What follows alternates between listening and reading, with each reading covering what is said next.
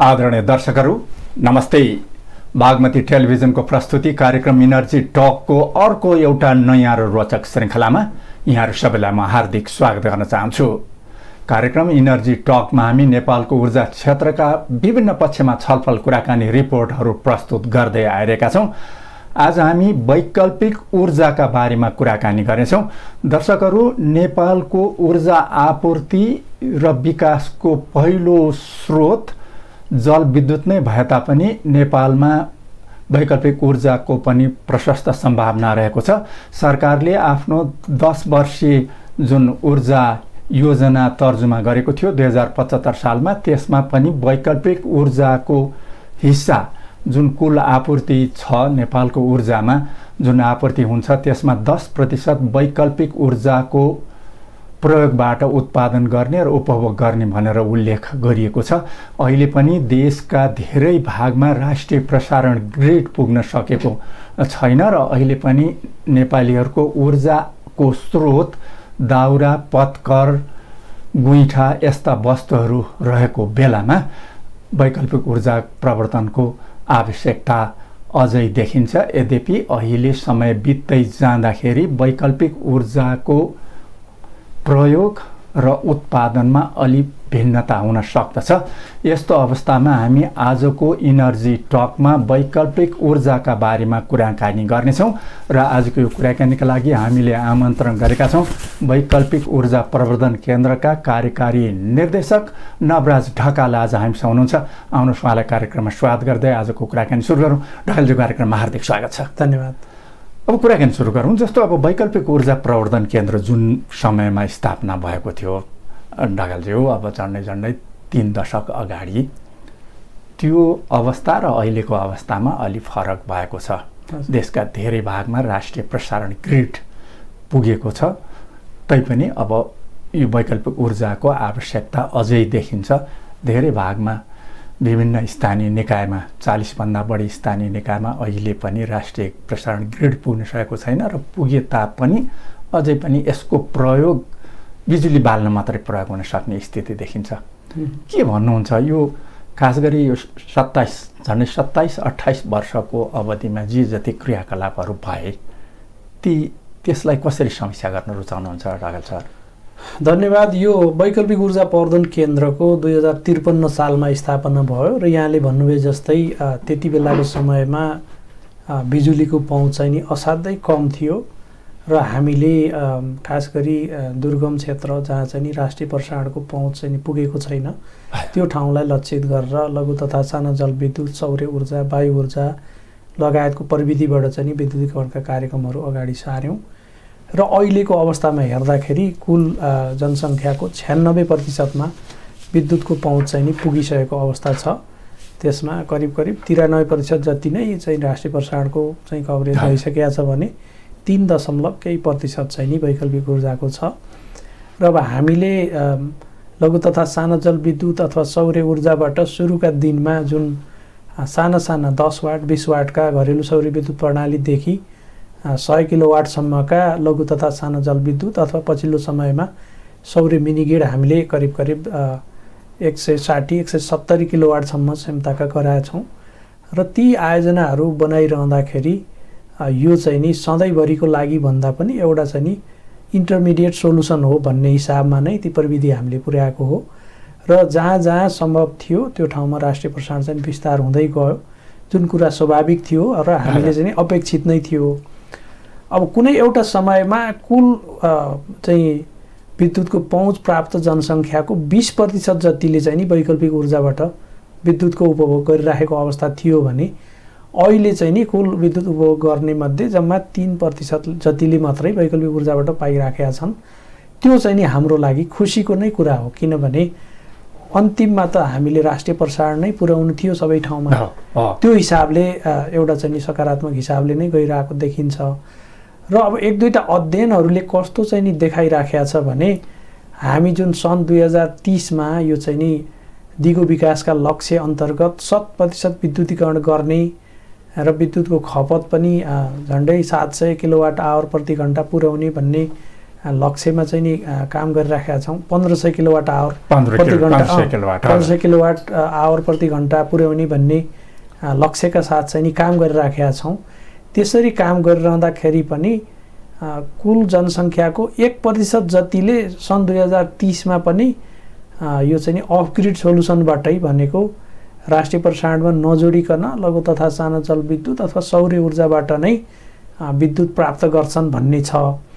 र अब हामीले त्यो हिसाबले हेरिरहँदाखेरि खास गरी नेपाल सरकारबाट स्वीकृत नवीकरणीय ऊर्जा अनुदान नीति 2073 आइसकेपछि जति पनि यो लघु तथा सानो जलविद्युत अथवा सौर्य ऊर्जाका आयोजनाहरू बने ती आयोजनाहरू चाहिँ नि राष्ट्रिय प्रणालीकै गुणस्तरको बनुन् भनेर त्यसरी काम गरिराखेका छौँ।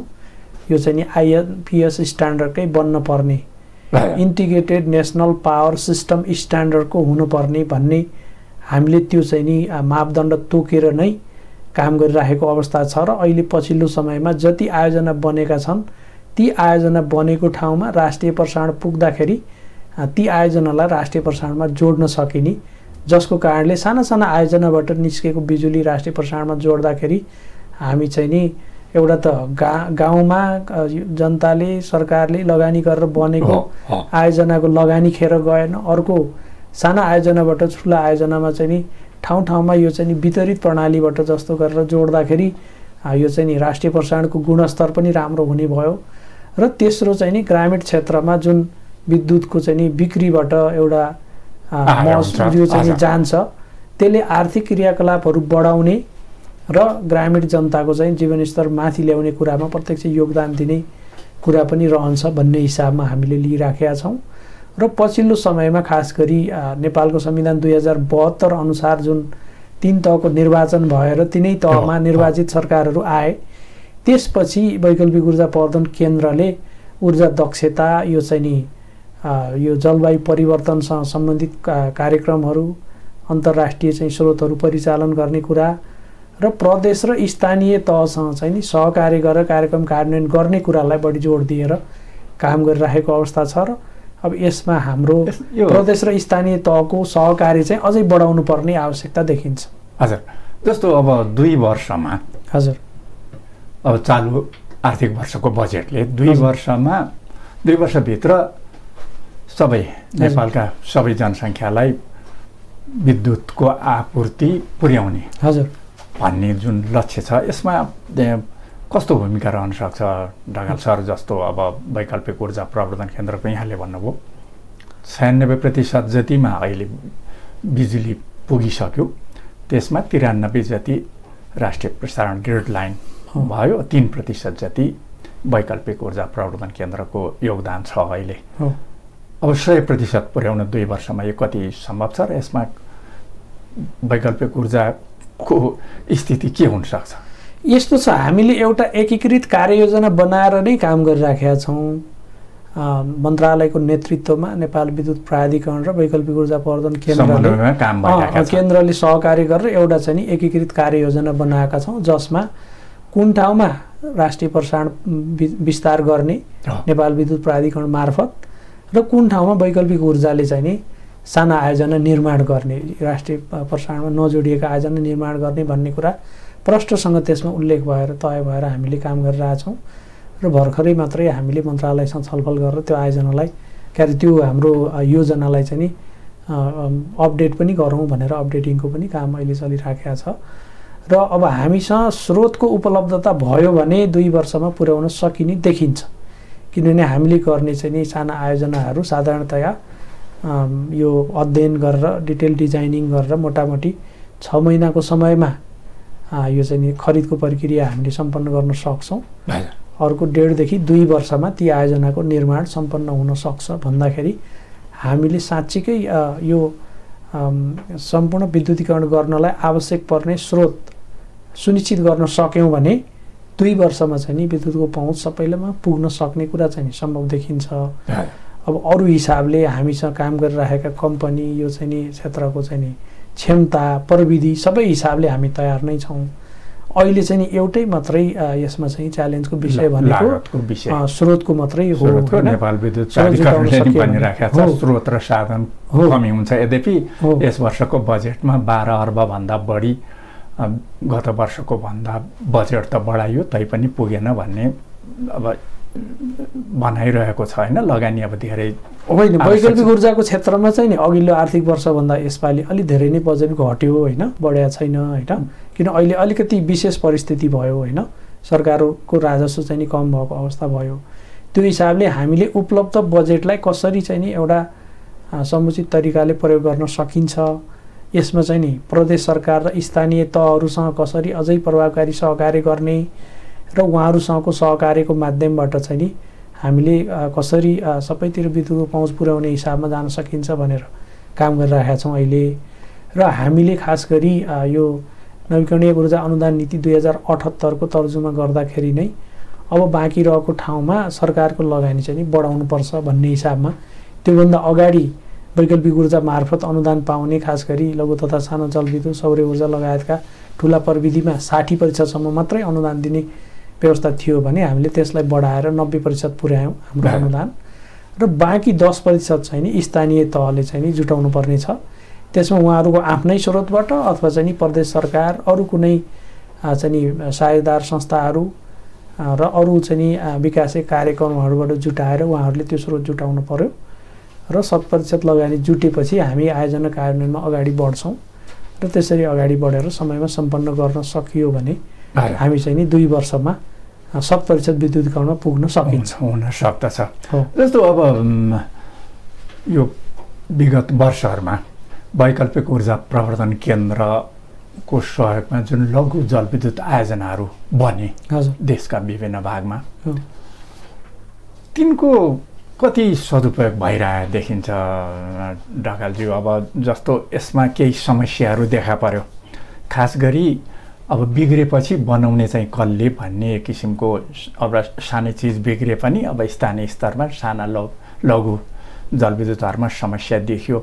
अब यहाँले भन्नुभयो जस्तो सरकारको लगानी अथवा दाताको लगानी भए पनि सरकारकै लगानी भयो, त्यो लगानीको सदुपयोग अब अलिकति लगानीले ती आयोजनाहरू सञ्चालन हुने सक्ने अवस्था काहीँ कुलो भत्क्यो, काहीँ पानीको स्रोत अन्यतिर लगियो, यस हिसाबले यो यसतर्फ के सोच छ अब वैकल्पिक ऊर्जा प्रवर्धन क्षेत्रको? एकदमै महत्त्वपूर्ण प्रसङ्ग यहाँले जोड दिनुभयो। हामीले विगतमा जति लघु तथा साना जलविद्युत आयोजनालाई चाहिँ नि निर्माण गर्न सहयोग गऱ्यौँ, अब धेरैजसो लघु जलविद्युत नै छन् 100 किलोवाटसम्मका। पछिल्लो समयमा केही साना जलविद्युत पनि छन् 100 किलोवाट भन्दा ठुला, 1000 किलोवाट भन्दा साना होइन। अब त्यसको हामीले 2-3 पक्ष चाहिँ नि हेर्न पर्ने हुन्छ। एउटा, हिजो ती आयोजना बनाउँदाखेरि सरकारको, समुदायको अथवा व्यक्तिको लगानी भएर ती आयोजनाको स्वामित्व या त सामुदायिक संस्थामा छ, उपभोक्ता समितिमा छ, या त सहकारीमा छ, कुनैमा व्यक्तिमा पनि छ, तर त्यसले सुविधा त त्यहाँ जनतालाई दिएको हो। अब राष्ट्रिय प्रसारण जहाँ पुग्दैन त्यो ठाउँमा तिनै आयोजनालाई हामीले पुनर्निर्माण गरेर मर्मसम्भार गरेर दिगो सञ्चालन गर्न पर्यो। एउटा त्यो पक्ष होइन। जहाँ राष्ट्रिय प्रसारण पुगिसकेको छ तिनीहरूलाई हामीले राष्ट्रिय प्रसारणमा जोड्ने सम्भावना छ र त्यो सम्भावनालाई हामीले केही आयोजना जोडेर देखाइ पनि सकेका छौँ। र अहिले नेपाल विद्युत प्राधिकरणकै एउटा चाहिँ नि यो साझेदार सिस्टर कम्पनी छ, नेनी इन्जिनियरिङ कम्पनी, त्यो कम्पनी मार्फत हामीले अध्ययन गरिराखेका छौँ। त्यो चाहिँ नि कतिवटा आयोजनालाई कसरी जोड्ने भन्ने एउटा चाहिँ नि अलिकति बृहत खालको कार्यक्रम बनाउनको लागि त्यसको प्राविधिक पाटो पनि हेर्ने र आयोजनाहरू जोड्ने सम्भाव्यता के हो भनेर सम्भाव्यताको पाटो पनि हेर्ने गरी त्यो अध्ययन गराइराखेका छौँ। र हामीलाई के लाग्छ भने हिजोको दिनमा लगानी परिसकेको हुनाले ती आयोजनालाई त्यसै खेर जान दिन भन्दा पनि यो चाहिँ नि राष्ट्रिय प्रसारण नपुग्दासम्म त त्यसैको सुविधा लिनै पर्यो, पुगिसकेपछि पनि त्यसलाई चाहिँ नि राष्ट्रिय प्रसारणमा जोडेर अनि त्यसबाट उत्पादित बिजुली चाहिँ नि राष्ट्रिय प्रसारणमा बिक्री गर्ने व्यवस्था मिलाउने, जसले गर्दाखेरि राष्ट्रिय प्रसारणको पनि त्यो ठाउँमा एउटा गुणस्तर राम्रो राख्नलाई, त्यो चाहिँ भरपर्दो बनाउनलाई त्यसले योगदान दिन्छ र स्थानीय तहमा चाहिँ नि एउटा आर्थिक क्रियाकलाप पनि त्यसले बढाउँछ। त्यो हिसाबले यहाँले अलिकति गुणस्तरको पाटो पनि जोड्नु भएको हुनाले नवीकरणीय ऊर्जा अनुदान नीति 2073 आउनुभन्दा अगाडि हामीले गुणस्तरमा अलि सहज बनाएका थियौँ। त्यसमा चाहिँ यो राष्ट्रिय प्रसारण प्रणालीको गुणस्तर हुनुपर्ने भन्ने हाम्रो मापदण्ड थिएन। त्यो हुँदाखेरि त्यसमा केही चाहिँ गुणस्तरको हिसाबले अलि बढी अपग्रेडिङको काम गर्नुपर्ने होला। तर नवीकरणीय ऊर्जा अनुदान नीति 2073 आइसकेपछि स्वीकृत भएर बनेका आयोजनामा गुणस्तरको केही पनि समस्या छैन। त्यहाँ जुन दिनमा ग्रिड पुग्छ त्यही दिनमा तिनीहरू चाहिँ ग्रिडमा जोड्न सकिने गरेर हामीले त्यो खालको गुणस्तर मापदण्ड अपनाएर आयोजना बनाएको हुनाले गुणस्तरमा समस्या चाहिँ हुँदैन। अब जस्तो अहिले पनि यस्ता लघु जलविद्युत आयोजनाहरूको माग छ ढकालज्यू? छ अहिले राष्ट्रिय ग्रिड धेरै कम छ, पहिलाको भन्दा धेरै कम छ। माग नै नभएको चाहिँ नि होइन, माग अझै पनि छ। जहाँ राष्ट्रिय प्रसारण पुगेको छैन तर लघु जलविद्युतको चाहिँ नि अथवा सानो जलविद्युतको चाहिँ सम्भाव्यता छ भने माग छ। तर अब सौर्य मिनी ग्रिड चाहिँ अलि छिटो बन्न सक्ने हुँदा धेरै ठाउँमा चाहिँ नि यो खोला नदीहरू पानीको स्रोत भए पनि हामीलाई सौर्य मिनी ग्रिड बनाइदिनुस् भन्ने खालको माग आइराखेको छ। र अहिले हामीले मागलाई कसरी चाहिँ व्यवस्थित गरेका छौँ भने कुनै पनि प्रविधिको, चाहे त्यो घरायसी होस्, संस्थागत होस्, सामुदायिक होस्, हरेक प्रविधिको माग चाहिँ स्थानीय तह मार्फतै आउनुपर्ने व्यवस्था मिलाएको हुनाले त्यो माग आउँदाखेरि स्थानीय तहले त्यहाँको वस्तुस्थिति बुझेर हेरेर र त्यो प्रविधि त्यहाँ चाहिँ नि लैजाँदाखेरि लाग्ने चाहिँ नि समय र लागतको पनि विचार गरेरै हामीलाई आएको छ। र अझै त्यसमा हामीले विस्तृत अध्ययन गरिसकेपछि उहाँहरूसँग फेरि थप छलफल गरेर त्यहाँ कुन प्रविधि लैजाने र कसरी लैजाने भन्ने हिसाबमा काम गरिराखेका छौँ। केही ठाउँमा लघु तथा साना जलविद्युत आयोजनाहरू निर्माणाधीन पनि छन्, केही माग आएर हामीले भर्खरै स्वीकृत गरेका छौँ, केही चाहिँ अध्ययनको क्रममा पनि छन्। तर हिजोको दिनसँग तुलना गर्यो भने लघु जलविद्युतको आयोजनाको माग चाहिँ नि धेरै रूपमा घट्दो छ। सौर्य ऊर्जाको चाहिँ नि बढ्यो होइन? हो, अहिले सौर्य ऊर्जा विगतमा पनि सौर्य ऊर्जा अब नेपालका दूरदराजमा कर्णाली अञ्चलका विकट जिल्लाहरूमा पनि अब टुकी बत्ती बाल्नकै लागि पनि घर घरमा सौर्य प्यानलहरू राखेर दिइयो। हो, अब यसमा अलि परिवर्तन गरेर के अलि सौर्य मिनी ग्रिडमा गइयो। अब 10-15 घर एउटा बस्तीलाई नै सप्लाई गर्ने हिसाबले यो यसको बढी सम्भावना देखियो होइन अहिले अब लघु जलविद्युत भन्दाखेरि? यस्तो छ, अब सौर्यको सम्भावना त सौर्य ऊर्जाको नेपालको चाहिँ नि सबै ठाउँमा छ होइन? नेपाल जसरी हामी जलस्रोतमा धनी देश हो त्यसै गरी सौर्य ऊर्जामा पनि धनी देश हो होइन? हाम्रो चाहिँ नि दैनिक घाम लाग्ने समय पनि लामो छ। धेरै चाहिँ नि सौर्य ऊर्जाको एकदम धेरै विकास गरेको देशभन्दा हाम्रोमा त्यो चाहिँ नि दैनिक औसत घाम लाग्ने घन्टा पनि बढी छ। र हाम्रो वार्षिक रूपमा हेऱ्यो भने पनि झन्डै 300 दिन चाहिँ नि घमाइलो हुने भन्ने हाम्रो तथ्याङ्कले देखाउँछ। त्यो हिसाबले सम्भावना सबै ठाउँमा छ। तर हामी यो चाहिँ नि घरायसी प्रणालीबाट ठुलोमा गएको एक दुईवटा चाहिँ नि पक्ष हामीले हेर्न के जरुरी छ भने हिजोको दिनमा छिटो बत्ती बालिहालौँ भन्ने थियो। त्यो हिसाबले हामीले सानसाना घरायसी खालका प्रणालीलाई पनि परिवर्तन गऱ्यौँ। अब छिटो मात्रै बाल्ने भन्दा पनि त्यसलाई अलि राम्रो गुणस्तरको बनाउने र दिगो बनाउने भन्ने हिसाबले हेर्दाखेरि फेरि त्यो सानो एउटा घरमा दिएको सिस्टम त हुन त अब ठुलो 200 वाटको सिस्टम 300 वाटको सिस्टममा गयो भने त्यसबाट धेरै काम पनि गर्न सकिन्छ। तर जुन एउटा केन्द्रीकृत प्रणाली जस्तो सौर्य मिनी ग्रिडबाट जस्तो गरेर सबै काम त गर्न सकिएन। त्यो त इन्डिभिजुअल घर घरको चाहिँ स्ट्यान्ड एलोन टाइपको भयो। त्यो हिसाबले हामी सौर्य मिनी ग्रिडमा जाँदाखेरि एउटा राष्ट्रिय प्रसारणकै मापदण्ड चाहिँ मानेर त्यही मापदण्डको बनाउने र त्यसबाट हामीले बिजुलीबाट बत्ती बाल्ने मात्रै नभएर अरू उत्पादनशील उपयोगमा पनि ल्याउने, त्यसबाट हामीले लघु साना मझौला खालका व्यवसाय सञ्चालन गर्न, विभिन्न खालका चाहिँ स्थानीय आवश्यकता अनुसारका सेवाहरू सञ्चालन गर्न पनि हामीले सहयोग गर्ने भन्ने हिसाबमा हामी चाहिँ नि घरेलुबाट चाहिँ नि सौर्य मिनी ग्रिडतिर गयौँ। अब जस्तो दाताहरूको धेरै सहयोग रह्यो वैकल्पिक ऊर्जा प्रवर्धन केन्द्रमा। अब अन्तर्राष्ट्रिय संस्थाहरूले पनि खास गरी सौर्य ऊर्जामा अहिले ठुलो लगानी भइराखेको छ। कस्तो देखिन्छ दाताहरूको दृष्टिकोण कस्तो देखिन्छ ढकाल सर? अब नेपालको खास गरी अलि बढी सौर्यमा जाउँ अथवा लघु जलविद्युतमा जाउँ अथवा अलि समय परिस्थिति फरक भयो त्यसलाई अलिकति मोडिफाई गरौँ भन्ने उनीहरूको स्थिति, उनीहरूको भनाइ, उनीहरूको समीक्षा कस्तो देखिन्छ ढकाल सर? होइन, यस्तो छ, हामीले अब विगतका दिनदेखि धेरै विकास सहायता संस्थाहरूको सहयोग पायौँ।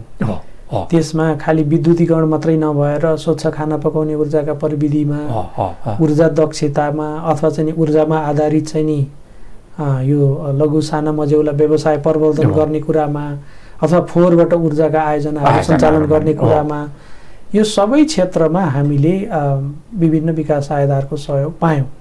अब अहिले उहाँहरूले यहाँ चाहिँ नि नेपालमा कुन प्रविधि विकास गर्ने भन्दा पनि हाम्रो आवश्यकता के हो त्यो आवश्यकता हामीले पहिचान गर्ने हो र हामीलाई यो प्रविधि यो ठाउँमा आवश्यक छ भनिसकेपछि उहाँहरूले त्यसमा सहयोग गर्ने हो। उहाँहरू त्यो हिसाबले नै हिजोका दिनदेखि सहयोग गरिराख्नु भएको छ। खालि एउटा पछिल्लो समयमा अलिकति फरक परेको कुरा चाहिँ नि के हो भने खास गरी सन् 2015 देखि यतालाई हामीले हेऱ्यौँ भने अन्तर्राष्ट्रिय स्तरमा पनि यो चाहिँ नि विभिन्न खालको शरणार्थी समस्या अथवा चाहिँ नि यो कोभिडको महामारी आयो र आर्थिक मन्दीहरू आयो। यो विभिन्न कारणले उहाँहरूले विकास आयोजनाहरूले गर्ने सहायताको चाहिँ नि मात्रा घट्दो भयो। अर्को नेपालले जुन खालको विकास गरेर हामी ऊर्जाको क्षेत्रमा अलि अगाडि आयौँ अरू चाहिँ नि खास गरी हामीभन्दा कम विकसित राष्ट्रहरूको तुलनामा हाम्रो विकास चाहिँ अलि अगाडि आएको हुनाले उहाँहरूले ल नेपालभन्दा पनि अझ बढी विकास गर्न आवश्यक ठाउँहरू छन्, हाम्रो सहयोग चाहिँ बढी त्यता आवश्यक छ, नेपाल चाहिँ अलि अगाडि आइसक्यो भन्ने हिसाबमा आएको कारणले पनि यता चाहिँ नि सहयोग चाहिँ कम भएको अवस्था हो। हामी यहाँ एकैछिन रोक्यौँ ढकाल सर। हामीले यो वैकल्पिक ऊर्जाका बारेमा एउटा रिपोर्ट तयार पारेका छौँ, त्यो रिपोर्ट हेरौँ, त्यसपछि पनि हाम्रो कुराकानीको क्रम जारी रहनेछ।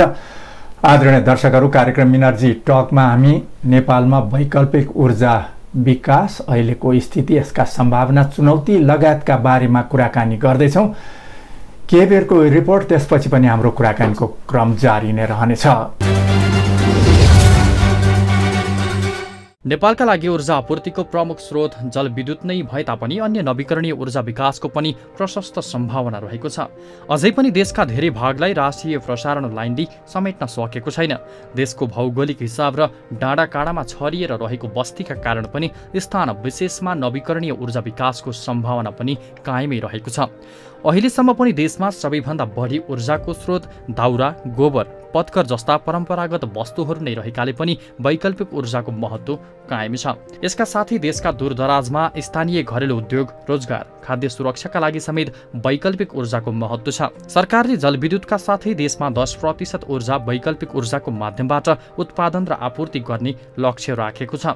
हालै मात्र खाद्य सुरक्षाका लागि ऊर्जाको प्रयोग गर्ने उद्देश्यले नेपाल स्थित नर्वेजियन दूतावास र संयुक्त राष्ट्र सङ्घीय विकास कार्यक्रमले कर्णाली अञ्चलका 11 स्थानीय तहमा खाद्यमा ऊर्जा कार्यक्रम सञ्चालन गर्न सहयोग गर्ने सहमति जनाएका छन् र यस सम्बन्धी सम्झौता पत्रमा हस्ताक्षर भएको छ। यो कार्यक्रम अन्तर्गत कृषिमा यान्त्रिकरण, किसानको क्षमता अभिवृद्धि, स्वदेशी बालीको संरक्षण र प्रवर्धन, कृषि उपजको उत्पादन वृद्धि जस्ता कार्यमा नवीकरणीय ऊर्जाको प्रयोग गर्ने लक्ष्य राखिएको छ। यसैगरी भण्डारण, प्रशोधन, प्याकेजिङका लागि समेत यो कार्यक्रमले सहयोग पुग्ने विश्वास गरिएको छ। नवीकरणीय ऊर्जालाई जलवायु स्मार्ट प्रविधि समेतसँग जोडेर उत्पादन वृद्धि गर्ने र बजारीकरणका साथै भण्डारणको सुविधा उपलब्ध हुँदा उत्पादन बढ्ने र उत्पादनको सुरक्षा हुनेछ। यसैगरी बजारसम्म पहुँच पुर्याउन समेत यो कार्यक्रम सहयोगी हुने विश्वास दाताहरूले व्यक्त गरेका छन्। कार्यक्रमका लागि नर्वेले 7 करोड 50 लाख नर्वेजियन क्रोनर प्रदान गर्ने भएको छ भने राष्ट्रसङ्घीय विकास कार्यक्रमले 9 लाख डलरको सहयोग गर्नेछ। नेपालमा जलविद्युतका अतिरिक्त सौर्य ऊर्जाको त प्रशस्तै सम्भावना छँदैछ। यसभन्दा बाहेक वायु ऊर्जाको समेत सम्भावना रहेको छ। अहिले पनि देशका 40 भन्दा बढी स्थानीय निकायमा राष्ट्रिय ग्रिड नपुगेको अवस्था रहेको छ।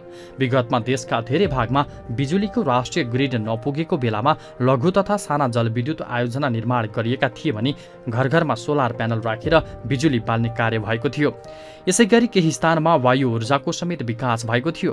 दाउराको प्रयोग घटाउन गोबर ग्यास प्लान्ट, उन्नत चुलोको विकास गरेर गाउँ गाउँमा वितरण गरिएको थियो। यस वर्षको बजेटले पनि लघु जलविद्युत स्थानीय आय वृद्धिको महत्त्वपूर्ण आधार हुने उल्लेख गरेको छ।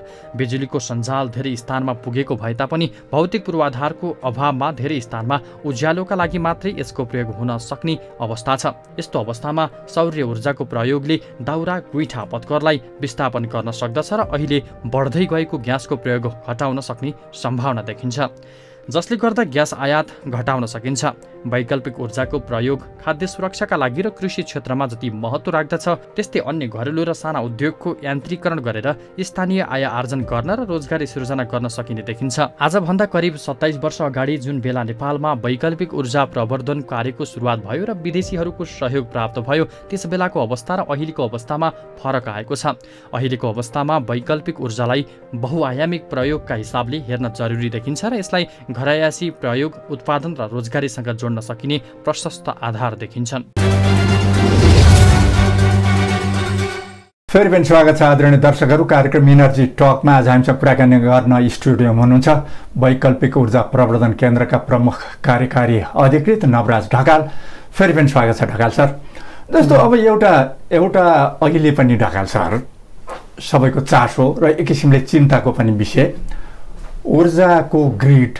देशका अघि हामीले कुरा गऱ्यौँ, राष्ट्रिय ग्रिड 93% जनसङ्ख्यासम्म पुगिसक्यो। सबै गर्दा 96% जनसङ्ख्याले यसको लाभ लिइसके।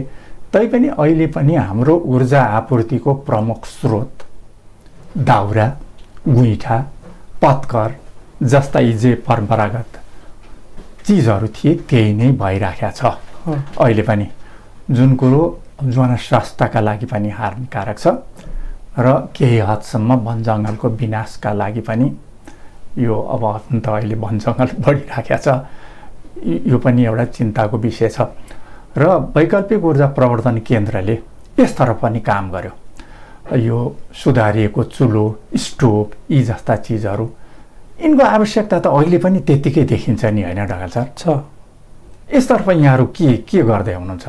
अब यो धेरै वितरण भयो, कतिले प्रयोग गरे, सुधारिएको चुलोको प्रयोग भयो, अर्को स्टोभको कुरा भयो, अब यो गोबर ग्यासहरू यिनीहरू चाहिँ अहिले क्रमशः यिनीहरू विस्थापित भएको देखिन्छ।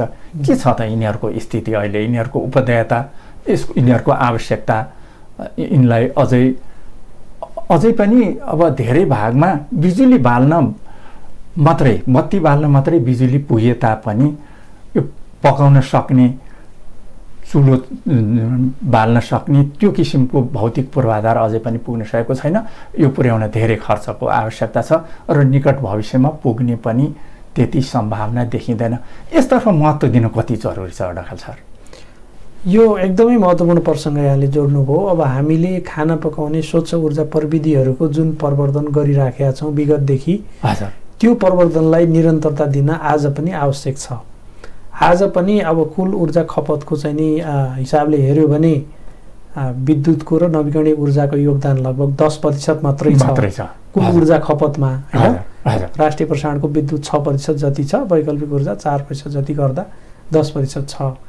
त्यस्तै गरेर यो चाहिँ नि यहाँले भन्नुभयो जस्तै दाउरा, गोबर गइठा र कृषिजन्य अवशेष चाहिँ नि खास गरी खाना पकाउने मुख्य इन्धनको रूपमा प्रयोग गरिरहेको अवस्था छ। र अब अर्को चाहिँ नि खाना पकाउने इन्धन भनेको चाहिँ नि एलपिजी हो हाम्रो, होइन? एलपिजीको प्रयोग चाहिँ पछिल्लो समयमा असाध्यै धेरै बढेर गयो, होइन? डोकोमा बोकेर ग्यास डाँडामाथि लगेको देखिन्छ। हामी एकदम दूरदराजमा जाँदा पनि मान्छेले ग्यासको सिलिन्डरहरू डोकोमा बोकेर, खच्चडलाई बोकाएर विभिन्न हिसाबले लगेको देखिन्छ। र अहिले हामीले काम गरिरहेको के हो भने अघि जसरी विद्युतीकरणमा हामी एउटा फोकस भएर लागेका छौँ, अब 2 वर्षभित्र विद्युतीकरण गर्ने भन्यौँ नि, त्यस्तै गरेर खाना पकाउने स्वच्छ ऊर्जा प्रविधिको प्रवर्धनमा पनि हामी अलिकति फरक ढङ्गले जान जरुरी छ भन्ने हिसाबमा लागिराखेका छौँ। त्यसमा विद्युत अहिले जस्तो अब अघि हामीले यहाँले भन्नुभएको जस्तो हजुर 2053 सालदेखि अहिलेसम्मको विकासको स्थिति हेर्दाखेरि हजुर अलिकति यहाँ वैकल्पिक ऊर्जा प्रवर्धन केन्द्रको भूमिका अलिकति फरक रूपमा प्रस्तुत हुने भयो। त्यसमा अलिकति यहाँहरूको फोकस यसतर्फ हुनु जरुरी देखिन्छ ढकाल सर? गरेका छौँ हामीले। अब अहिले खाना पकाउने स्वच्छ ऊर्जा प्रविधिको कुरा गर्दा विगतमा बायोग्यास र सुधारिएको चुलोको मात्रै कुरा हुन्थ्यो भने अब विद्युतीय चुलोको कुरो चाहिँ नि अगाडि आयो। किनभने हामी कहाँ विद्युत चाहिँ नि प्रशस्त उत्पादन भयो, विद्युतको खपत पनि बढाउनु पर्ने छ। अघि नै हामीले भन्यौँ सन् 2030 मा 1500 युनिट प्रति व्यक्ति खपत पुर्याउनलाई त विद्युत त हरेक क्षेत्रमा खपत बढाउनु पर्यो। खास गरी घरायसी क्षेत्रमा त खाना पकाउनको लागि र तताउने चिसाउने काममै बढी हो। त्यो हिसाबले खाना पकाउने मुख्य इन्धनको रूपमा विद्युतको प्रयोग बढाउने भन्ने एउटा हाम्रो महत्त्वपूर्ण चाहिँ नि अहिलेको चाहिँ नि कार्यक्रम छ। त्यसको साथसाथमा फेरि जसले विद्युतकै खपत गरेर खाना पकाउन सक्दैन अथवा विद्युतको प्रयोग गर्न सक्दैन उसको लागि चाहिँ नि बायोग्यास अथवा सुधारीको चुलोको कार्यक्रम पनि साथसाथै हामीले लगिराखेका छौँ। यिनका उपदेयता अझै सकिएको छैन, सकिएको छैन। हुनलाई बायोग्यास र सुधारिएको चुलो भनेको इन्टरमिडिएट सोलुसन नै हो होइन। अन्तिममा हामी खाना पकाउने स्वच्छ ऊर्जा भनेको विद्युतमै जाने हो। अब अहिले हामीले विद्युतको चाहिँ नि खाना पकाउने प्रयोगलाई बढाउँदै लैजाने, अरू चिज चाहिँ नि घटाउने होइन। विद्युत खाना पकाउने प्रयोग बढाउँदाखेरि खास गरी दुईटा चिज घटाउने, एउटा परम्परागत ऊर्जाको प्रयोग घटाउने, अर्को एलपिजीको खपत घटाउने। त्यो हिसाबले हामीले अहिले काम गरिराखेका छौँ र त्यसरी काम गर्ने क्रममा केन्द्रले खास गरी नेपाल विद्युत प्राधिकरणसँगको सहकार्यमा विभिन्न ठाउँमा यो चाहिँ नि प्रसारण र वितरण प्रणालीको चाहिँ नि अपग्रेडिङ गर्ने काम भइरहेछ भने यो चाहिँ नि स्थानीय तहहरूसँगको सहकार्यमा प्रविधि पुर्याउने, त्यसमा उहाँहरूले पनि लागत सहभागिता गर्ने, लागत साझेदारी गर्ने र उपभोक्ताको पनि साझेदारी गर्ने र यो चाहिँ नि प्रविधिको गुणस्तर मापदण्डहरू बनाएर गुणस्तरीय खालको प्रविधि देशमा भित्रिने अथवा उत्पादन हुने गुणस्तर धेरै महत्त्वपूर्ण छ। यहाँले भन्नुभएको जस्तो अब यहाँहरू अब जिल्ला केही समय अगाडि नै यहाँहरू नेपालका केही पूर्वी जिल्लाहरूको भ्रमण गरेर फर्किनु भयो।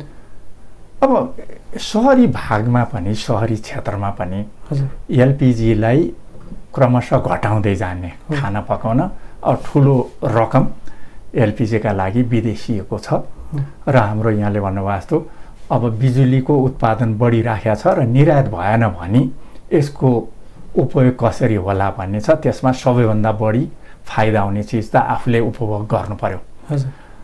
अब 1500 पुर्याउन सक्यो भने धेरै राम्रो, तर उपभोग अनुमान गरे अनुसार बढेन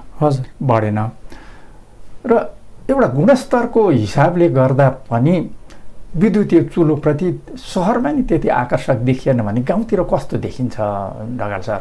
होइन, यस्तो छ। अब अहिले विद्युतीय चुलो अब मुख्य खाना पकाउने साधनको रूपमा प्रयोग भए पनि अझै एकदम 100% विद्युतीय चुलोमा मात्रै हामी निर्भर हुने अवस्था आइसकेको छैन। त्यसमा हामीले बानी पार्दै जानु पर्यो। हाम्रो खाना पकाउने आवश्यकताको 70-80% विद्युतीय चुलोले पुरा गर्ला। अझै पनि अर्को एउटा वैकल्पिक खाना पकाउने इन्धन त्यो एलपिजी होला अथवा दाउरा होला अथवा बायोग्यास होला त्यो प्रयोग गरिरहनु पर्ने अवस्था छ। त्यति प्र्याक्टिकल व्यावहारिक देखिएन होइन छ। यो तपाईँले गाउँ सहर सबै ठाउँमा देख्नुहुन्छ त्यस्तो छ। जस्तै सहरमा मैले घरमै विद्युतीय चुलो र एलपिजी ग्यास चाहिँ नि सँगसँगै प्रयोग गर्छु। हिजो विद्युतीय चुलो प्रयोग नगर्दा मेरोमा सरदर 1 महिना जतिमा एउटा सिलिन्डर सिद्धिन्थ्यो। कहिलेकाहीँ 25 दिनमै सिद्धिएला, कहिले 35 दिन भने अहिले मेरो एउटा सिलिन्डरले 3 देखि 4 महिना पुग्छ मैले चाहिँ नि विद्युतीय चुलोको प्रयोग गर्दाखेरि। भनेपछि त्यो मैले चाहिँ नि एलपिजीको खपत त घटाएँ नि त। अझै मैले विद्युतीय चुलोको प्रयोग अझै बढाउँदाखेरि हुन सक्ला भोलि त्यो 6 महिनामा एउटा सिलिन्डर चाहिएला। बिजुलीको नियमित आपूर्ति भयो हजुर भने यसमा धेरै सुधार हुन सक्छ। एलपिजीको प्रयोग अझै घट्न सक्छ। तर त्यही किसिमका हाम्रा पूर्वाधारहरू अझै विकास हुन सकेनन् र धेरै ठाउँमा त चुलो जोड्न सक्ने स्थिति पनि छैन नि। गाउँ दुर्गम ठाउँमा अथवा काठमाडौँ बाहेक गाउँहरूमा त यस्तो स्थिति छ नि होइन। यो विषयलाई यसरी लिउँ, हामीले विद्युतका पूर्वाधारहरू क्रमशः चाहिँ नि सुधार गरेर गुणस्तरीय गर्न जरुरी छ। त्यसमा नेपाल विद्युत प्राधिकरणले एकदम निरन्तर काम गरिराखेको छ। अहिले सहरी क्षेत्रदेखि ग्रामीण क्षेत्रसम्म सबैतिर त्यो हुँदाखेरि विद्युतको चाहिँ नि यो गुणस्तर र भरपर्दोपना चाहिँ नि बढ्दो नै छ। त्यो हिसाबले हामीले क्रमशः विद्युतलाई खाना पकाउने इन्धनको रूपमा प्रयोग गर्ने कुरालाई बढावा दिँदै लैजानु पर्छ र अब छिटै नै हामी 100% विद्युतमा निर्भर हुन सकिने अवस्था आउँछ। अब गुणस्तरमा यसमा अब खास गरी यो ट्रान्समिसनहरू नेपाल विद्युत प्राधिकरणका लाइनहरू हजुर ट्रान्सफर्मरहरू यसको गुणस्तर बढाउँदै लानु पर्यो। यसमा ठुलो रकमको लगानी जरुरी देखिन्छ होइन? देखिन्छ, तर विद्युत प्राधिकरणले निरन्तर गरिराखेको छ, सबैतिर निरन्तर गरिरहेछ। अब अर्को विषय हजुर वैकल्पिक ऊर्जा प्रबन्धन केन्द्रको एउटा उद्देश्य यो दुर्गम क्षेत्रमा बत्ती बाल्नको साथै अब अलिकति स्थानीय घरेलु उद्योगहरूलाई पनि प्रोत्साहन गर्ने थियो, आय आर्जनसँग पनि जोड्ने थियो। अहिले आएर फेरि अब अलिकति यो खाद्य सुरक्षाको लागि पनि वैकल्पिक ऊर्जालाई जोड्ने प्रयास भएको देखिन्छ, खास गरी कर्णालीका केही स्थानीय निकायमा, होइन? हजुर। यसतर्फ के कस्तो भइरहेको छ? अब आय आर्जन, अब जस्तो लघु जलविद्युत आयोजना भन्यो, त्यसले जम्मै बिजुली त प्रयोग गर्न सकेन, त्यसले घरेलु उद्योगलाई प्रोत्साहन गर्यो र अलिकति यन्त्रीकरण गर्न सक्यो भने त्यसले उत्पादन बढाउन सक्छ भन्ने पनि एउटा सोच थियो। यसतर्फ के देखिन्छ ढकाल सर? यस्तो छ, पछिल्लो समयमा हामीले त्यो चाहे लघु तथा साना जलविद्युत होस्, चाहे त्यो चाहिँ नि सौर्य मिनिग्रिड होस्, अथवा साना यो चाहिँ नि सौर्य चाहिँ लिफ्टिङका आयोजनाहरू, सोलरबाट चाहिँ नि वाटर लिफ्टिङ गरेर खानेपानी सिँचाइ गर्ने, त्यो कुराबाट हामीले चाहिँ नि के भने कृषिको एउटा चाहिँ नि उत्पादन बढाउने, उत्पादन बढाउनको लागि हामीलाई चाहिने जुन सिँचाइको सुविधा छ त्यो चाहिँ नि वैकल्पिक ऊर्जाबाट गर्ने, होइन? हामीले अहिले माइक्रो हाइड्रो अपरेटेड वाटर लिफ्टिङको आयोजना पनि गरिरहेछौँ, सौर्य ऊर्जाबाट पनि गरिरहेछौँ, दुईटै प्रविधिबाट भइरहेछ। अब माइक्रो हाइड्रोको चाहिँ नि अलिक व्यापकता आउन बाँकी छ, सौर्य ऊर्जाको त सबैतिर, खास गरी यो ठुला सिँचाइका आयोजनाहरू नभएको ठाउँमा हामीले सौर्य ऊर्जाबाट पानी तानेर सिँचाइ गरिरहेछौँ। यो कति सफल देखिन्छ? त्यो एकदमै सफल छ, एकदमै सफल छ। अर्को उत्पादकको बढाउने हिसाबले हेर्दाखेरि जुन फोहोरबाट ऊर्जाका आयोजना बनिरहेछन्, त्यो फोहोरबाट ऊर्जा चाहिँ नि हामीले जुन कुहिन सक्ने फोहोरलाई ठुलो बायोग्यास डाइजेस्टरमा चाहिँ नि यो चाहिँ नि प्रशोधन गरिसकेपछि एउटा ग्यास आउँछ, हामीले ऊर्जाको रूपमा प्रयोग गर्ने भयौँ। त्यसबाट जुन मल आउँछ त्यो मल चाहिँ नि असाध्यै मलिलो खालको यो चाहिँ नि अर्ग्यानिक कम्पोस्ट भयो र त्यसले चाहिँ नि हाम्रो केमिकल फर्टिलाइजरलाई पनि प्रतिस्थापन गर्ने र त्यसले पनि उत्पादकत्व बढाउने कुरामा चाहिँ नि योगदान दिन सक्छ भने अझै चाहिँ नि हामीले यहाँले फुड सेक्युरिटीको कुरा जोड्नु भएको हुनाले, खाद्य सुरक्षाको कुरा जोड्नु भएको हुनाले अब त्यसरी उत्पादन भएको खाद्य वस्तुलाई, हाम्रो अन्न अथवा अरू खाद्य पदार्थलाई भण्डारण गर्नको लागि पनि हामीले वैकल्पिक ऊर्जाको प्रयोग गर्न सक्छौँ, होइन? यो चाहिँ नि विभिन्न खालको चिस्यान केन्द्रहरू बनाएर अर्को प्रशोधनमा पनि वैकल्पिक ऊर्जा प्रयोग गर्न सक्छौँ। सौर्य ड्रायरहरू अथवा चाहिँ नि अरू विभिन्न खालको प्रविधिहरूमा हामीले सौर्य ऊर्जाको अथवा चाहिँ लघु जलविद्युतबाट उत्पादित बिजुलीको प्रयोग गर्न सक्छौँ। हरेक हिसाबले खाद्य सुरक्षा र यो चाहिँ नवीकरणीय ऊर्जा चाहिँ नि जोडिएर आउँछ सँगसँगै। यो अब अहिले बाँच्नलाई त खानै पर्यो। अब अहिले फेरि अब संसारमा अब विभिन्न अन्तर्राष्ट्रिय घटनाक्रमले पनि यो मौसममा आएको परिवर्तनले पनि खाद्य आपूर्ति एउटा चुनौतीपूर्ण हुने स्थिति देखिन्छ अहिले, होइन ढकाल सर? अब भारतले चामलको निर्यातमा रोक लगायो, त्यसले पनि अन्तर्राष्ट्रिय रूपमै भाउ बढ्ने अनुमान गरिएको छ। यो अलिकति सर्लक्क हेर्दाखेरि यसतर्फ अलि सफल रूपमा अगाडि बढ्यो भने अलि सबैलाई फाइदा हुने स्थिति देखिन्छ, होइन? खाद्य सुरक्षाको विषयलाई चाहिँ अलि बढी राम्रोसित जोड्न सक्यो भने हामीले गरिरहेका वैकल्पिक ऊर्जाका आयोजनाहरूलाई चाहिँ बहुउद्देशीय आयोजनाको रूपमा विकास गर्ने अवसरको रूपमा हामीले यसलाई लिन सक्छौँ क्या। अब हामीले लघु जलविद्युतबाट बिजुली मात्रै निकाल्ने होइन कि, अब त्यसको पानीलाई हामीले सिँचाइमा लागतकै हिसाबले पनि त्यसलाई एउटा उपयुक्त बनाउन जानु जरुरी छ। बायोग्यासबाट हामीले ठुलो बायोग्यास गरेर खालि फोहोर प्रदूषण मात्रै होइन, त्यसबाट ऊर्जा पनि आयो र यो चाहिँ नि मल पनि, प्राङ्गारिक मल पनि आयो। त्यसरी हाम्रा आयोजनालाई बहुउपयोगी बनाउने र कृषिसँग जोडेर कृषि उत्पादन बढाउने, उत्पादकत्व बढाउने र हाम्रो चाहिँ नि खाद्य सुरक्षालाई चाहिँ नि त्यसबाट चाहिँ नि बलियो पार्ने, त्यो हिसाबमा काम गर्न सकिन्छ। अरू स्थानीय घरेलु उद्योगहरूलाई पनि प्रवर्तन गर्न सक्ने स्थिति यसमा देखा पर्यो। अब वैकल्पिक ऊर्जा प्रवर्धनको चाहिँ नि जुन आयोजनाहरू छन्, अब नयाँ बनाउने छन्, पुराना पनि छन्, तिनलाई यतातिर बत्ती बाल्ने भन्दा त्यतातिर अलिकति बढी केन्द्रित गर्नु जरुरी देखिन्छ, होइन? यस्तो छ, अब जुन अघि कुरा गऱ्यौँ नि, अब 4% जनतामा विद्युतको पहुँच पुग्नु बाँकी छ। त्यसमा हामीले नेपाल विद्युत प्राधिकरणसँग चाहिँ नि समन्वय गरेर काम गरिरहेछौँ। त्यहाँ पहुँच पुर्याउने पार्टबाट हामीले काम गर्नै पर्यो, होइन? अर्को हामीले स्वच्छ खाना पकाउने ऊर्जा प्रविधिको विस्तार गर्ने भन्यौँ, त्यो पनि हामीले गर्नै पर्यो। त्यतिकै महत्त्वपूर्ण र यो कृषि उत्पादनसँग जोडेर हामीले चाहिँ सिँचाइको सुविधा पुर्याउने, प्राङ्गारिक मल पुर्याउने, उत्पादन भएको वस्तुलाई चाहिँ नि हामीले सही तरिकाले प्रशोधन गर्ने, भण्डारण गर्ने, त्यो हिसाबले पनि काम गर्नु पर्यो। त्यो हिसाबले हामीले चाहिँ नि वैकल्पिक ऊर्जाको नयाँ नयाँ प्रयोग, नयाँ नयाँ उपयोगतिर हामी जान सकिने। जस्तो अहिले एउटा यहाँहरू पनि सम्बन्धित हुनुहुन्छ के अरे यो कर्णालीका 11 स्थानीय निकायमा हजुर नर्वे सरकार र संयुक्त राष्ट्र सङ्घको सहयोगमा चाहिँ एउटा यही फुड सेक्युरिटीलाई जोडेर हजुर कार्यक्रम अगाडि बढाउने सहमति भएको छ। हो यो कस्तो हो? यस्तो छ, यसमा अब यो युएनडिपीले वैकल्पिक ऊर्जा प्रवर्धन केन्द्र मार्फत लामो समयदेखि नेपालमा नवीकरणीय ऊर्जा क्षेत्रमा सहयोग गरिराखेका छ होइन। विगतमा हाम्रो ग्रामीण ऊर्जा विकास कार्यक्रम भन्ने थियो, पछि हामीले त्यसलाई ग्रामीण जीविकोपार्जनको लागि नवीकरणीय ऊर्जा भनेर निरन्तरता दिएका छौँ। त्यही कार्यक्रममा जुन ग्रामीण जीविकोपार्जनको लागि नवीकरणीय ऊर्जा कार्यक्रम छ त्यसमा नर्वे सरकारले केही सहयोग चाहिँ उपलब्ध गराउने भयो र त्यसको चाहिँ जुन एनर्जी कम्पोनेन्ट छ त्यो कम्पोनेन्टबाट अहिले बनिराखेका अथवा बनिसकेका लघु तथा सानो जलविद्युत आयोजनालाई पनि दिगो बनाउनलाई सहयोग गर्ने, त्यसबाट उत्पादित बिजुलीको पनि बढीभन्दा बढी उपयोग गर्ने र त्यसरी उपयोग गर्ने क्रममा खाद्य सुरक्षाको एस्पेक्टबाट हेरेर अब कुन ठाउँमा त्यो बिजुली सिँचाइको लागि प्रयोग हुन सक्ला अथवा चाहिँ नि खाद्य वस्तुको प्रशोधनको लागि प्रयोग हुन सक्ला, त्यो हिसाबले भण्डारणको लागि प्रयोग हुन सक्ला, बजारको पहुँच विस्तारमा प्रयोग हुन सक्ला र मान्छेको चाहिँ नि त्यहाँ साना मझौला खालका व्यवसाय चाहिँ प्रवर्धनमा प्रयोग हुन सक्ला। त्यो हिसाबले हामीले चाहिँ नि यो चाहिँ नि लघु तथा सानो जलविद्युतको बिजुलीलाई चाहिँ नि उपयोग गर्ने हिसाबमा यो कार्यक्रमले चाहिँ नि सहयोग गर्ने भन्ने छ।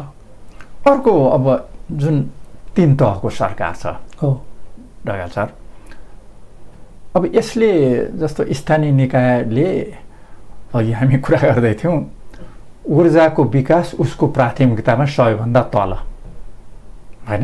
हजुर जबकि अब ऊर्जा धेरै नै महत्त्वपूर्ण छ, यसले हरेक क्षेत्रमा यसको प्रभाव चाहिँ पर्दछ र यसको विकास हुनुपर्दछ। अब स्थानीय निकायसँगको सहकार्य अथवा प्रदेश स्थानीय निकाय नै भयो बढी यहाँहरूले गर्ने, कसरी अगाडि यसलाई अझ सफल रूपमा अगाडि बढाउन सकिन्छ ढकाल सर? यो यस्तो छ, स्थानीय जस्तो संयुक्त लगानी पनि स्थानीय निकायसँग रकम पनि छ।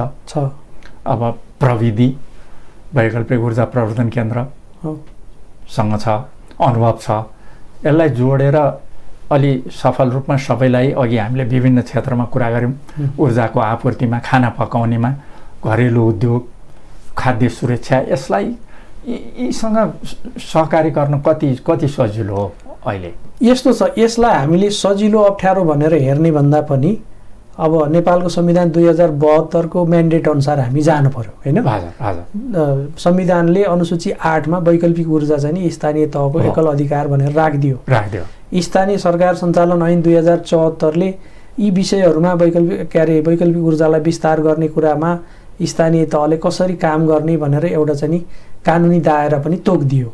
त्यो हिसाबले स्थानीय तहको जुन विभिन्न चाहिँ नि यो भौतिक पूर्वाधारमा काम गर्नुपर्ने एरियाहरू तोकिएको छ, त्यसमा चाहिँ नि सडक छ, खानेपानी छ, सिँचाइ छ, भवन छ र ऊर्जा छ होइन।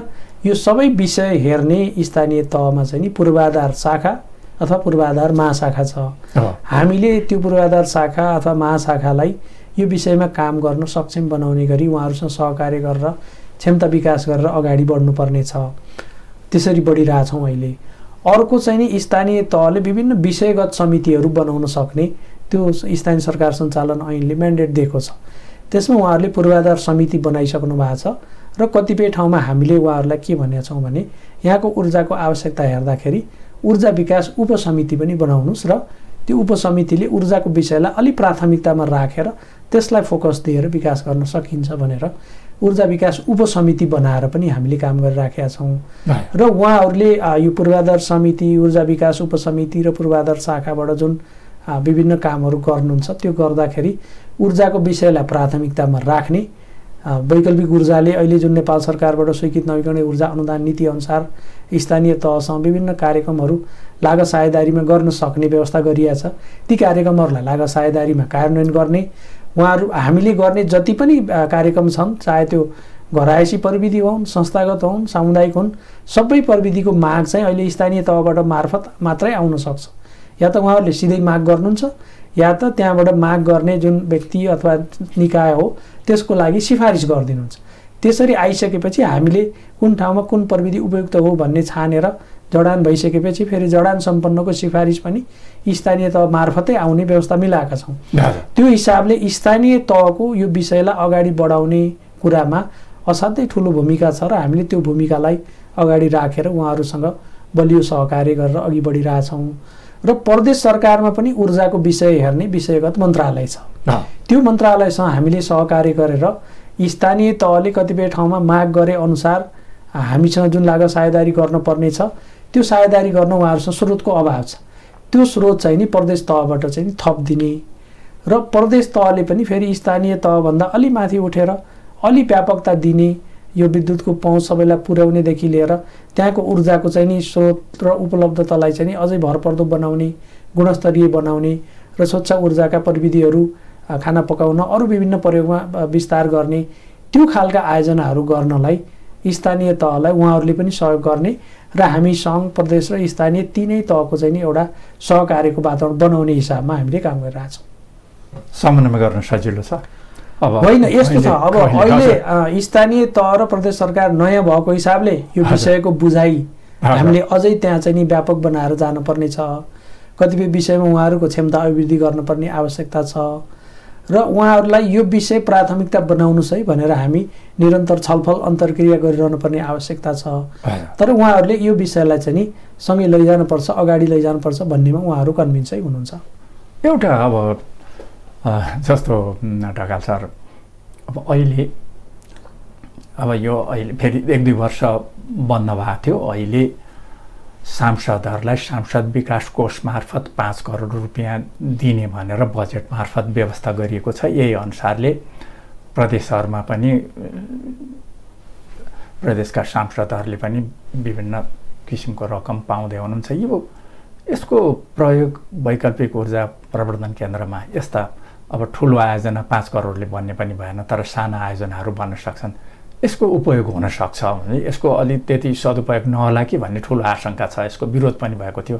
के सोच्नुहुन्छ? यो अलिकति प्रसङ्ग फरक हुन सक्छ। होइन, यस्तो छ। अब संसदीय क्षेत्र पूर्वाधार विकास कार्यक्रम भनेर जुन सञ्चालनमा थियो, बिचमा रोकिएको, अब पुनः आयो र त्यस्ता चाहिँ नि बजेटबाट जुन सांसदज्यूहरूले एउटा चाहिँ नि निर्णय गरेर सहयोग गर्न सक्ने कुरा छ, त्यसको अब एउटा कार्यान्वयन गर्ने पद्धति पनि बनि नै सकेका छ। त्यो पद्धतिबाट चाहिँ नि सहयोग गर्दाखेरि पूर्वाधारमा सहयोग गर्ने भनेको हुनाले र ऊर्जा चाहिँ नि एउटा पूर्वाधारकै विषय भएको हुनाले हामीले त्यसबाट सहयोग परिचालन गर्न सक्ने प्रशस्तै सम्भावना छ। कतिपय ठाउँमा किनभने हामीले त आयोजनाको लागि 100% सहयोग त कहीँ पनि गर्दैनौँ होइन। बढीमा 90% हो, ठुलामा अरू सानामा त 30-40-50% पनि छ। बाँकी जुन उपभोक्ताले जुटाउनु पर्ने पैसामा त यो त एउटा महत्त्वपूर्ण स्रोत हुन्छ नि। त्यो हिसाबले यसमा हामी सहकार्य गरेर जान सकिने सम्भावना प्रशस्तै छ। हजुर, यो एउटा अब यसको विरोध भए तापनि काम भयो भने त सकारात्मक हुनसक्छ। अर्को अब हामी 3-4 मिनट बाँकी छ ढकाल सर। जस्तो फोहोरबाट बिजुली निकाल्ने अहिले ठाउँ ठाउँमा गरिराखेका छन्। अब दाङमा पनि अहिले गरिरहेछ भनेर अब राजधानीमा नि फोहोरबाट बिजुली निकाल्ने सुरु भएको छ। यो कति उपयुक्त देखिन्छ, कति दिखो देखिन्छ? कहिलेकाहीँ अब राजनीतिक नाराले हेर्दाखेरि उयो घर घरमा ग्यासको पाइपलाइन पुग्छ भन्ने हिसाबले नाराहरू दियो। विराटनगरमा एउटा गौशालाबाट गोबरले केही ग्यास निकालेर केही घरमा पाइपलाइन पुर्याउने कार्य भयो। त्यसमा वैकल्पिक ऊर्जा प्रवर्धन केन्द्रको पैसा लगानी भयो। अहिले त्यो बन्द भयो। एक हिसाबले यो खेर गयो, यो रकमको दुरुपयोग भयो। यस्तो छ, दुरुपयोग पनि भइरहेको छ ठाउँ ठाउँमा होइन? कस्तो देखिन्छ ढकाल सर? होइन, यसलाई त्यसरी बुझ्न हुँदैन। यो चाहिँ नि तपाईँले विराटनगरको गौशालाकै उदाहरण दिनुभयो। त्यो गौशालाको चाहिँ नि अब एउटा च्यारिटी जस्तो संस्थाले अब छाडा गाईहरू पनि ल्याएर राखिरहेको थियो। त्यहाँ गोबर चाहिँ प्रशस्त उत्पादन हुने भएपछि उहाँहरूले चाहिँ ल हामी एउटा ठुलो बायोग्यास प्लान्ट बनाउँछौँ र वरिपरिको घरलाई चाहिँ नि बायोग्यास चाहिँ नि पाइपबाट सप्लाई गर्छौँ भन्ने चाहिँ एउटा प्रस्ताव लिएर आउनुभयो। हामीले त्यसमा सहयोग गऱ्यौँ। अनि केही समय सञ्चालनमा आयो, बिचमा चाहिँ नि बन्द भयो भन्ने सूचनाहरू आए। त्यो के भने कतिपय चाहिँ नि रुटिन मेन्टेनेन्सको हिसाबले बन्द हुन्छ। हजुर, गोबरै भएन त्यहाँ, गौशालै एक हिसाबले बन्द भयो त्यहाँ। त्यो अब यस्तो हो, अब गोबरै नभएपछि त सञ्चालन आउने कुरा भएन।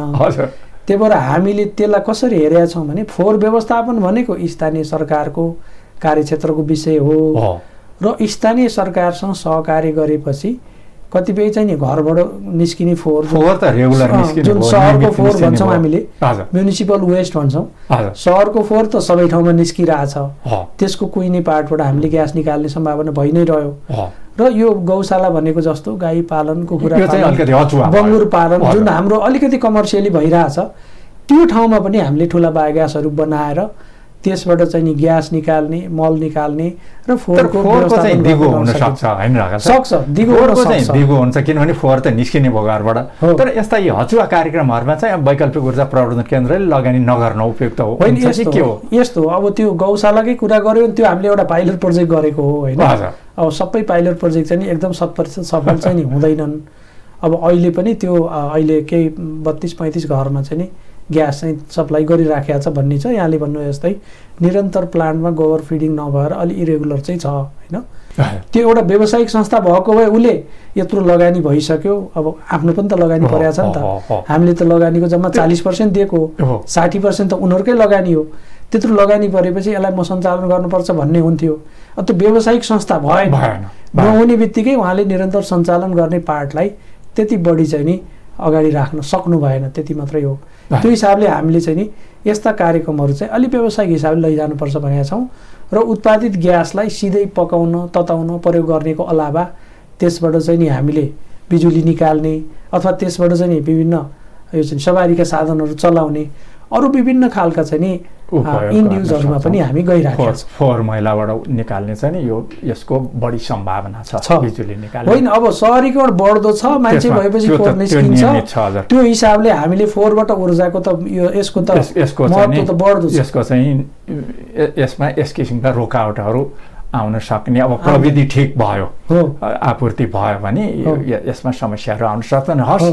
हस् ढकाल सर, हामी आशा गरौँ नेपालको अपार सम्भावना रहेको जलविद्युतका साथै वैकल्पिक ऊर्जा मार्फत पनि ऊर्जा क्षेत्रको विकास होस्। खास गरी यो हाम्रो खाना पकाउनेमा एलपिजी ग्यासको जुन प्रयोग भइरहेछ त्यसमा चाहिँ नि यसले योगदान पुर्याओस् र अहिले जुन खाद्य सुरक्षाको महत्त्वपूर्ण विषय छ त्यसलाई पनि यसले टेवा दिन सकोस् र यो फोहोर मैला जुन ठुलो समस्या छ त्यसको सदुपयोग गरेर अब मल पनि कम्पोस्ट मल र ऊर्जा पनि आपूर्ति हुन सक्यो भने वैकल्पिक ऊर्जाको हाम्रो अर्थतन्त्रमा राम्रो योगदान हुन सक्छ। हामी त्यही आशा गरौँ। यहाँको महत्त्वपूर्ण समय र विचारका लागि धेरै धन्यवाद ढकाल सर। धन्यवाद। हस् आदरणीय दर्शकहरू, कार्यक्रम इनर्जी टकको आजको हाम्रो निर्धारित समय सकियो। अर्को मङ्गलबार ऊर्जा क्षेत्रका यस्तै महत्त्वपूर्ण विषयमा छलफल कुराकानी रिपोर्टहरू लिएर उपस्थित हुनेछौँ। आजको यो कुराकानीमा मलाई सघाउने प्राविधिक मित्रहरूलाई विशेष रूपमा धन्यवाद दिँदै कार्यक्रमबाट म बिदा माग्दछु। नमस्ते।